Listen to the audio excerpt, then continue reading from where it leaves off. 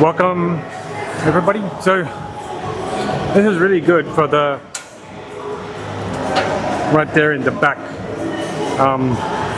the inner core of the back.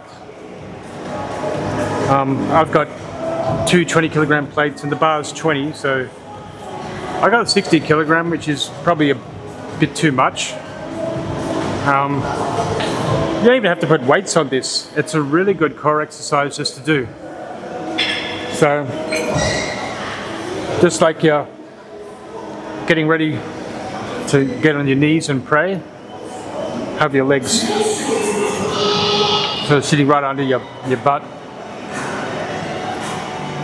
And now, if you're doing it on the squat rack, you don't want to extend your back too far, so take steps in and then step back. Now if I do 20s, I always try to put, and make sure you're comfortable for, that's perfect.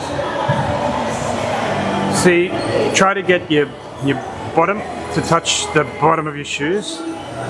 Go all the way up. Keep your belt on. You probably can't see my belt. If you're doing heavy anyway. And I do 12. And you got to listen to good music. I got Curtis Blow. His song, Basketball.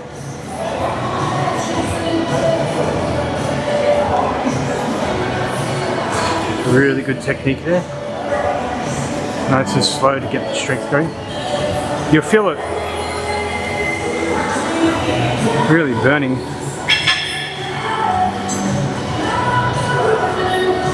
And the good thing is, if you're doing it in front of the mirror, keep the bar straight.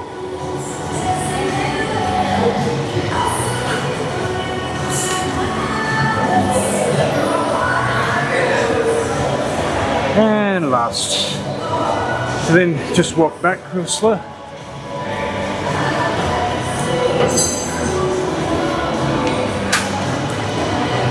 That was a lot of fun. And it's really good for the lower back. And the more you work that muscle, the stronger it becomes. The more calories you can burn. So give it a shot, see how you go, good people. Okay, bye bye.